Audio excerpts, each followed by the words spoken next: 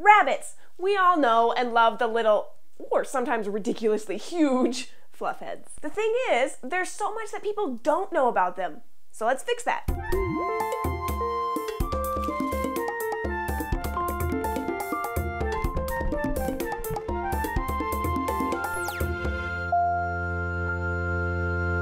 So what exactly is a rabbit? Taxonomy to the rescue! Alright, we know these first three. Let's start with the order, Lagomorpha. The first misconception is that rabbits are rodents because they have large front teeth, and that's close. But instead of having 2 ever-growing incisors on top and bottom like rodents, they actually have 4 on the top. So the order Rodentia is not right, Lagomorpha is in. Let's move on to the family Leporidae. Leporidae distinguishes pikas from our hares and our rabbits because leporids have long ears and short fluffy tails. Pikas are the opposite. Now there's also a difference between hares and rabbits. Who knew, right? Hares are in the genus Lepus, and they usually have precocial young as opposed to altricial young. Hares are also usually larger, and they've never been domesticated. And now we've arrived at the domestication of rabbits. About 1400 years ago, wild European rabbits from the Iberian Peninsula were bred by monks in southern France for an acceptable food source during Lent. So what changed to allow the rabbits to become domesticated? Well, here's a video of an evolutionary biologist discussing the domestication of rabbits, and our very own Cheeks is in it too. This is Cheeks, and he is a Netherland dwarf rabbit. His specific breed originated partially from the European stock, but what breeders did was they actually selected the very smallest of the domesticated European rabbits, and they bred them with the very, very small wild rabbits from the Netherlands. And that's how we got the dwarf genetics that we see today. Because of this breeding back to wild rabbits, dwarf breeds exhibited less domestic behaviors for a while, but that stereotype is no longer accurate. Many dwarfs are just as calm as Cheeks. So now we know the what and where of rabbits, let's talk about how we take care of them in captivity. Rabbits are really social and they live about 7 to 10 years. The ideal situation is to have a pair, a male and female, both spayed and neuters, is perfect. Rabbits are made to move. They hop, they pop, they have a perfect set of diggers to burrow.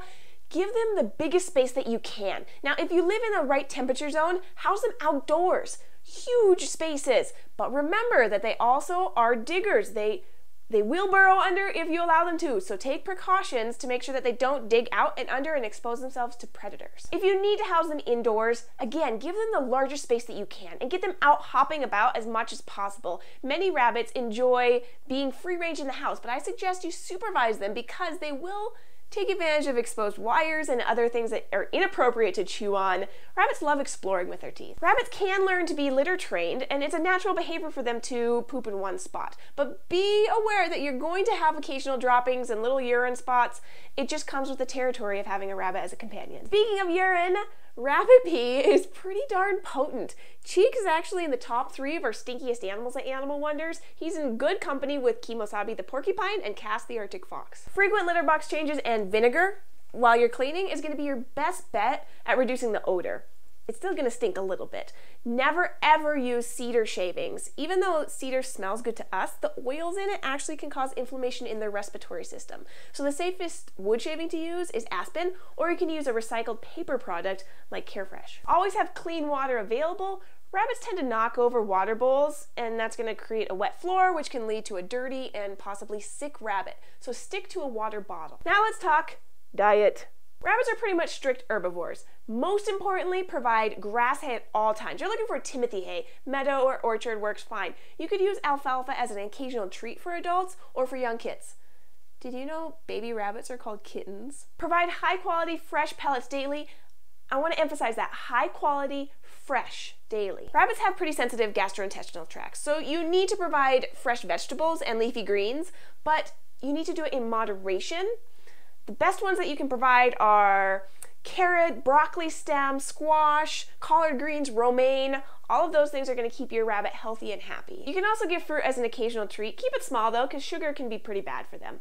So I put a link in the doobly-doo for more specific diet recommendations if you're interested. And don't forget to give your friends toys and things to play with. They're very active and inquisitive, so give them toys to play with. They like exploring things with their mouth, so give them chewable toys. I give Cheeks cardboard boxes that he likes to chew on. He hides in, he hops on it. He also gets sticks and pine cones and bells and blocks and ropes and balls.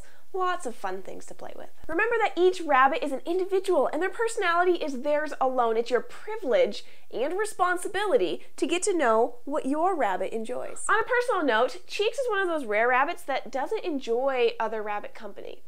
He also vehemently hates any canine, and he'll stomp really loudly if they get too close. Now, I told you to provide the biggest space possible for your rabbit, and I have Cheeks here in a smaller enclosure, and that's for several reasons. He used to be housed with Chili Pepper, a Patagonian Cavy, and Ash, our chinchilla, in a 150 square foot dirt floored enclosure. It was like a palace. It was glorious.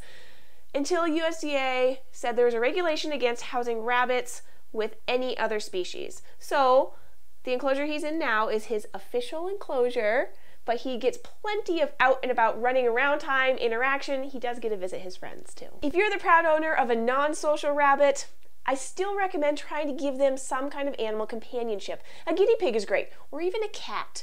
Many animals enjoy the company of another being, even if it's not the same species. Rabbits can be comfortable and enjoyable companions. But remember, they do take time and money to care for properly to make sure they're healthy and happy. You're looking at a cost of anywhere between $7,000 and $20,000 to keep a pair for their entire lifetime, and several hours every day to tend to their needs. Now remember, you brought them into your life to care for their needs and enjoy their company, so enjoy it. Thanks for watching, guys, learning all about rabbits. Cheeks says thank you too. A huge thank you to all of our supporters that makes this content possible. You guys are improving the lives of animals just by knowing and sharing this information and allowing us to share more. If you guys have any questions, go ahead and put them in the comment section below. You can find me on Twitter, Tumblr, and Facebook throughout the week. See you next week. New news! I'm Jessi, and you're watching Animal Wonders Montana.